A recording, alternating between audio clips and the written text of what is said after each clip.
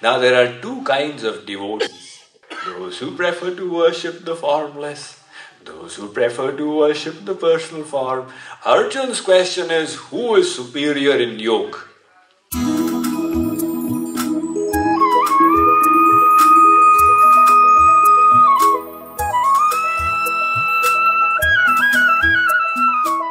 Bhagavad Gita, chapter 12, verse 2. Shri Bhagavan Vacha Maya Veshya Mano Ye Ma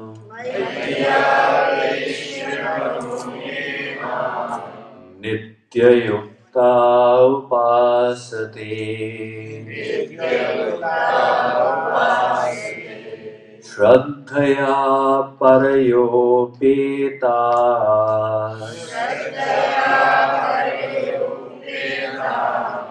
Te me yuktatama mata.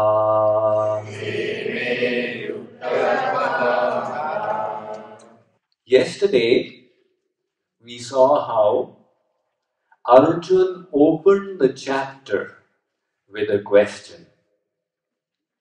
Having seen the universal form of God in the previous 11th chapter and been overawed by it, terrified by it, and also seen God in his personal form standing before him as Sri Krishna, he was curious to know which of the two kinds of devotees is considered a superior yogi, the worshipper of the formless aspect or the worshipper of the personal form. We went on to discuss that God has both these aspects. To say that he is only formless or only existing in a form is to limit him. He is all-powerful, he is Satya Sankalp, which means whatever he resolves comes about. Sankalpa devasya pitara samuttishtanti. There is a Brahma Sutra, Dwadashaha vadubhaya vidham vadaranayottaha. Jagat Guru Shankaracharya, the propounder of Advaitvad and establisher of Gyan Marg, he says, Yada sashariratam sankalpayati tada sashariro bhavati, Yada tvashariratam tada tvashariraha, Satya sankalpatvad sankalpa vaichitryacha. He says, if the Supreme Lord, the Brahman, resolves, let me be Tvasharir. Without the body, he becomes formless.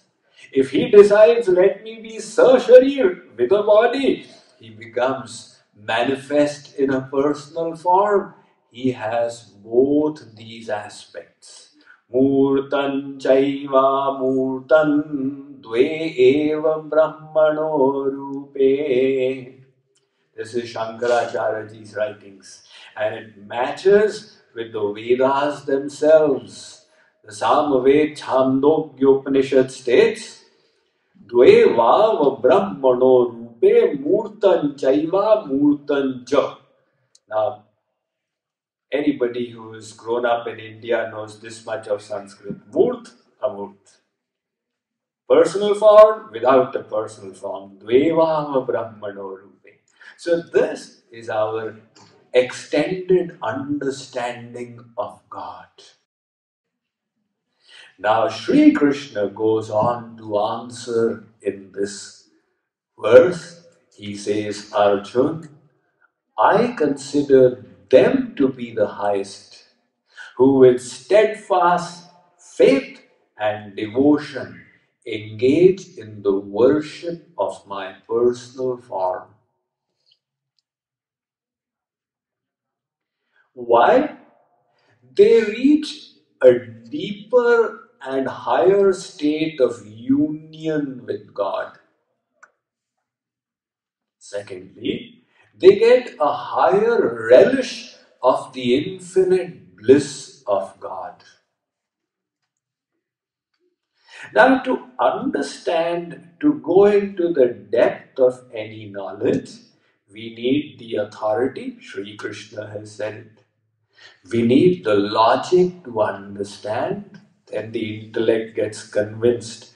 The practical examples, the real life examples. So, when we have all these aspects, then the intellect is able to become resolute. I will start off with a real life example. Then we will go into the logic, and we already have the authority of Sri Krishna.